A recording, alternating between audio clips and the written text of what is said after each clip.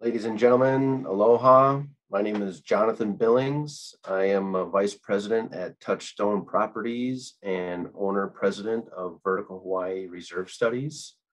Today, we will speak about association reserve studies and building collapse and how you can utilize a reserve study to minimize the chance of a building collapse or any life safety event for that matter.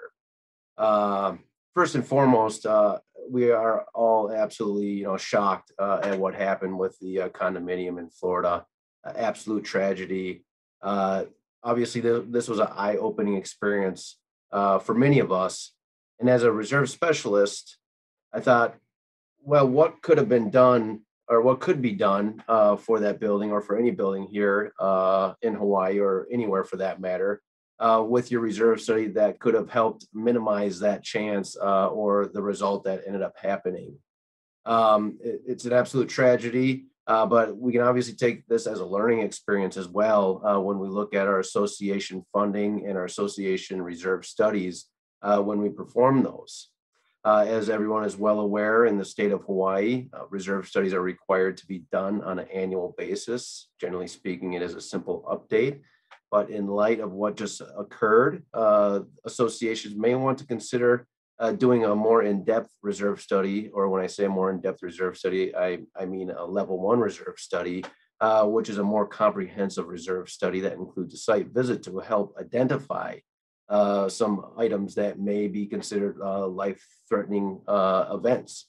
Let me be clear and completely upfront and provide this disclosure to our viewers today. I am not an engineer. I am not qualified essentially to give an engineering analysis or professional opinions out of fields that are not within my expertise. And that being said, I also want to disclose that a reserve study is not an engineering report. A reserve study is not an intrusive forensic inspection. It's not a code compliance inspection. It's not an engineering analysis, hazardous materials investigation, termite inspection, or any of that. It's not a quality or audit inspection of the project. A reserve study essentially is a financial planning tool that associations utilize in order to plan and fund projects accordingly that we know associations will have to undertake at some point in the future. That being said, considering a reserve study is not an engineering analysis, how can a reserve study help plan in hopes to minimize the chance of a building collapse or minimize the chance of any life safety, life-threatening event? Such as, if you guys recall, the individuals that fell from a corridor walkway at the Ala Moana Shopping Center a number of years ago. So a reserve study will essentially will look at your lanai railing and your walk rails. A reserve study, when you're doing a site inspection, will look at different areas of your complex, such as possible trip hazards or possible electrical malfunctions that may result in an electrical arc flash. So a reserve study, as a reserve specialist, I will not go and give an opinion that you have to be concerned that this is going to occur in the very near future, because I'm not qualified to say that. However, it is important to understand that a reserve study can be utilized to help identify potential threats to an association. So how can you use your reserve study to accomplish that? The key takeaway from this episode that I want everyone to really think about is that a reserve study can be utilized to allocate funds to engage qualified third-party professionals to perform in-depth assessments of various components of your association, such as structural, electrical, and mechanical engineers. Again, a reserve specialist, generally speaking, is not an engineer. So there are components in a building that may not be visible or may not have accessibility that is feasible for a reserve specialist. So a reserve study is not a destructive inspection. So there may be some components that a reserve study really can't dive into without getting that third-party professional involved.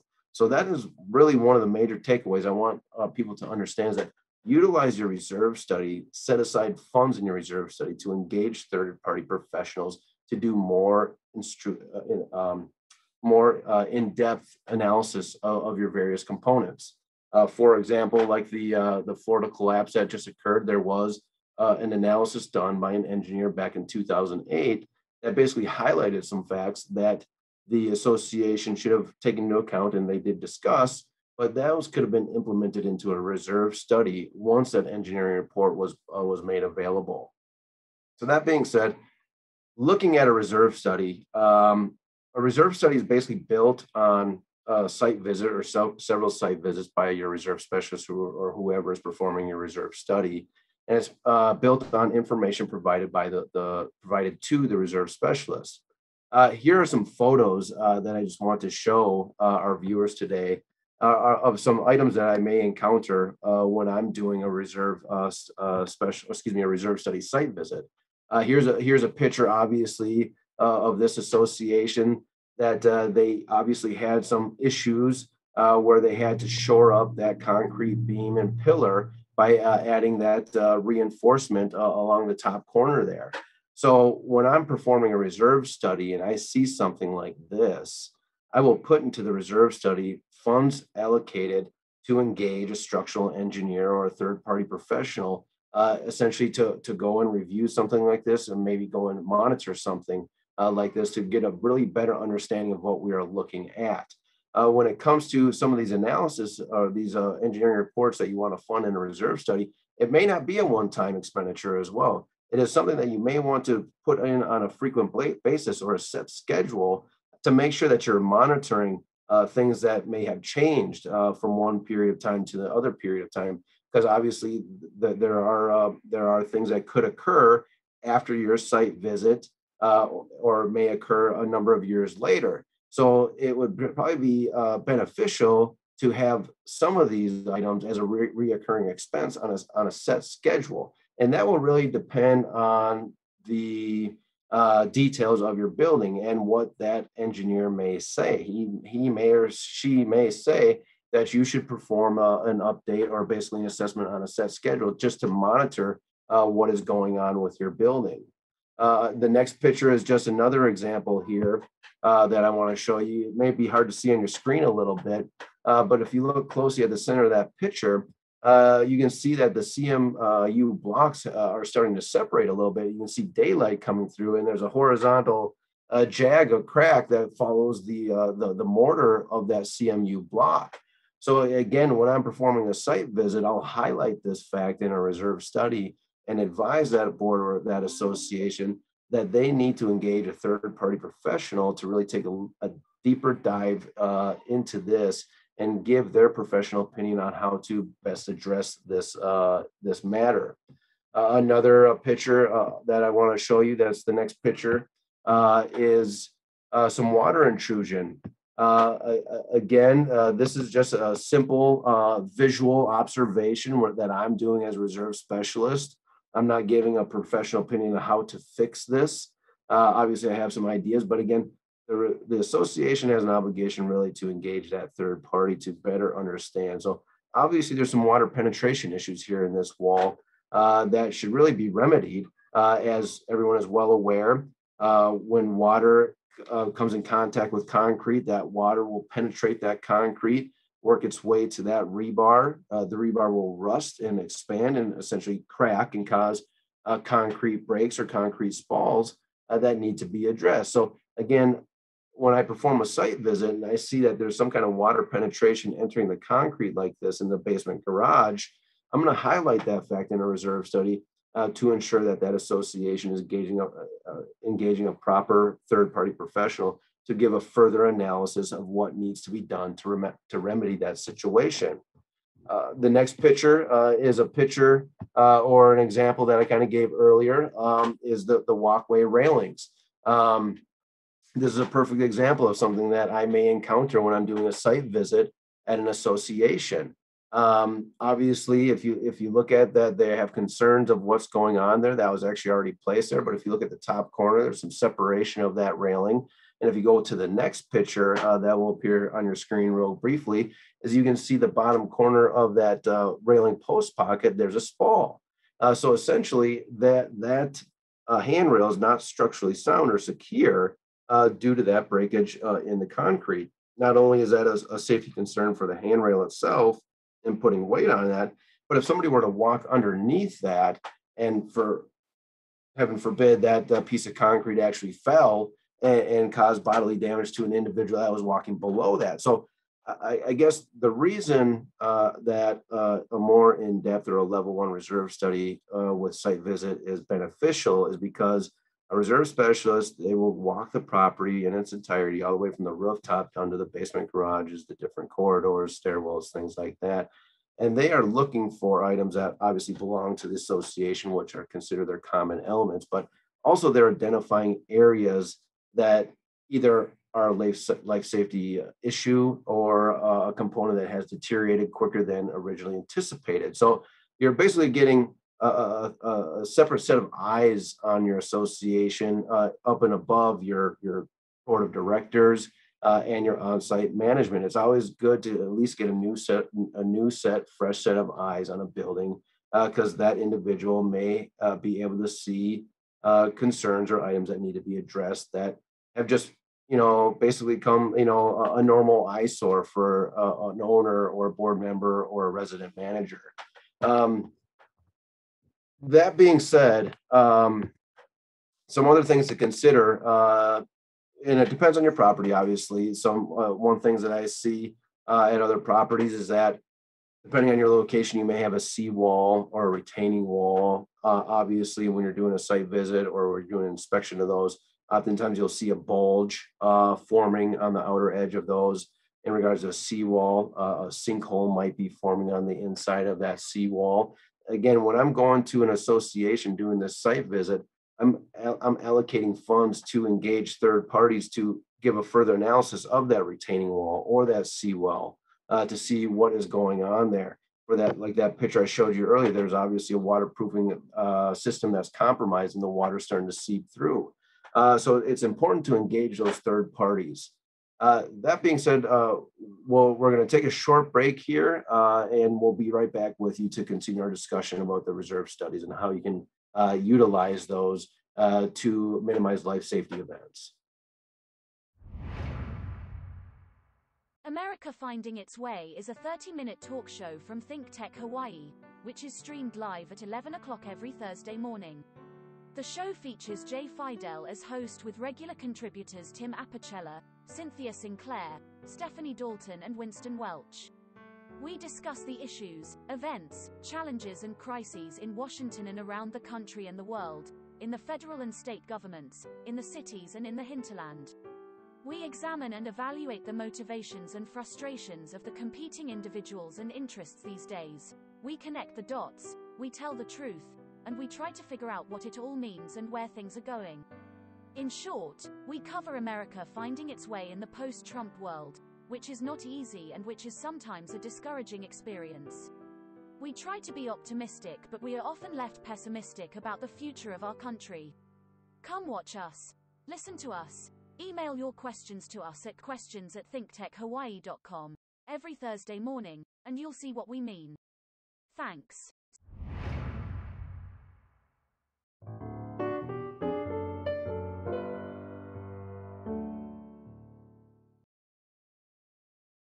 Ladies and gentlemen, welcome back to Condo Insider, brought to you by ThinkTech Hawaii. Again, I'm Jonathan Billings, Vice President of Touchstone Properties and Owner-President of Vertical Hawaii Reserve Studies. We have been talking about how associations can utilize a reserve study to implement funding in order to minimize the chance of a building collapse or a life safety event that may cause bodily harm to your residents or to visitors of your association. We've talked about performing site visits, identifying areas that may be of concern, where you should be utilizing a third-party professional, such as a mechanical engineer, electrical engineer, or structural engineer. Again, a reserve study is not an engineering analysis. It is a financial planning tool, so you really need to engage those third-party professionals to give a more in-depth analysis of those different components that may be of concern. That being said, moving on, when it comes to performing a reserve study, obviously a site visit is an important aspect of that reserve study process. However, it is also important that the association, the board of directors, or on-site management, managing agent, they provide as much information as possible to the individual performing the reserve study for your association. And what do I mean by as much information as possible? So if you have already conducted a third-party assessment where you've already had a structural engineer come out, or an electrical engineer or mechanical engineer, oftentimes those reports will highlight items that need to be addressed. If you're able to provide that information to your reserve specialist or the individual performing the reserve study for your association, that reserve specialist can incorporate that information into the reserve study. It'll help in order to prioritization of different projects in regards to what is a higher priority versus something that may be a lower priority, and how do you on that point. So if you have third-party condition assessments or third-party engineering reports, I would suggest that the association provide that information to the reserve specialist so they can incorporate that information into the reserve study. Another item that the association may want to provide to the reserve specialist or individual performing the reserve study is inspection reports, for example, maybe performed by the Honolulu Fire Department. Those inspection reports will obviously identify deficiencies that need to be corrected. And again, a reserve study can obviously highlight that as a priority and put that as a replacement component in the near future, rather than pushing that out into the further out in the future. So in an inspection report, an elevator inspection report, that may have some components that are the responsibility of the association. So any kind of inspection report that is provided by a third-party professional or a governmental agency, such as the Honolulu Fire Department or an elevator state inspection. Another report that obviously many high rises have been mandated to perform or to complete over the last few years has been a life safety evaluation. In light of the loss at Marco Polo, City Council enacted an ordinance that essentially mandates some associations that don't already have sprinklers installed in their building to perform a life safety evaluation. And this life safety evaluation will identify areas that need to be addressed. For example, your fire systems that are very costly, possible door closures or a standpipe installation. That report identifies or provides useful information that should be incorporated into a reserve study, especially considering that there is a deadline to meet these upgrades according to that ordinance that the city council has enacted. So that is another report that should be provided to your reserve specialist or individual who is performing your reserve study, because that information can help prioritize. So once we've done our site visit, once we've reviewed the documents provided to the reserve specialist by the association, again, we can go and prioritize which projects have a higher urgency and which ones may be able to push out a little bit depending on your funding levels. Oftentimes, items that are a risk to an association should be addressed immediately. A reserve study can help you understand whether or not a special assessment is required or a loan is required. Depending on the size of these repairs, a special assessment or oftentimes a loan may be required. For example, when you're doing your fire system modernizations, that kind of has been a very costly component for associations. And now that they have a deadline to meet, they may have been planning to replace or modernize their fire systems 10 years from now. But with this new deadline that's in place, they have a shorter time frame, so they may not have adequate funding right now in order to modernize that fire system. So and a reserve study can help prioritize which components are more urgent and which components are less urgent, that may be more aesthetic, that can be pushed off for a little bit in order to spread out cash flow. And then it will help identify whether or not a special assessment or loan is required in the immediate future, or depending on what the project is, or depending on the results of those condition assessments that your third-party professionals are performing, you might be able to adjust your reserve contribution accordingly implementing increases to meet your future obligations. That being said, again, a reserve study is a living document. It is updated on an annual basis by your association. The level 1 reserve study that we've discussed today is the most comprehensive reserve study according to Community Associations Institute. Level 1 reserve study basically includes a site visit where that reserve specialist is visiting your property. They are walking the property from rooftop to basement. They're quantifying the different components of your association. They're documenting the different components of your association, what kind of condition via photograph, what condition those components are in, and whether or not it may be a priority or not. From there, we input that information, and hopefully your association will provide additional information that you have already conducted by third-party professionals to incorporate into that reserve study. From there, you basically will create a funding plan and a prioritization plan with the board of directors. So make sure that when you're conducting your level 1 reserve study that you meet with your reserve specialist and go over the different components, discuss them in depth, discuss when those components should be completed. Keeping in mind, a reserve study is not meant to be utilized to basically minimize increases. So unfortunately, what we have kind of seen, and I've seen quite often, is that associations will receive these third-party reports and it gets put into a filing cabinet and nothing is done with it. Because just due to the fact that the reports may recommend increasing maintenance fee or will require an increase in maintenance fees due to the findings of that condition assessment or that third-party analysis. So I would highly suggest when you receive those reports, obviously just don't brush them off and put them in a filing cabinet and don't think of them again.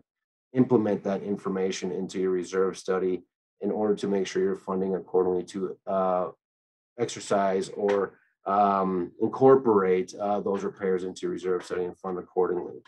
That being said, I appreciate your time today. Again, a reserve study is a wonderful tool that should be utilized, and spend some time on your reserve study. Too often I see associations spend hours and hours and hours on an operating budget that may total maybe $1 million or $3 million for that fiscal year.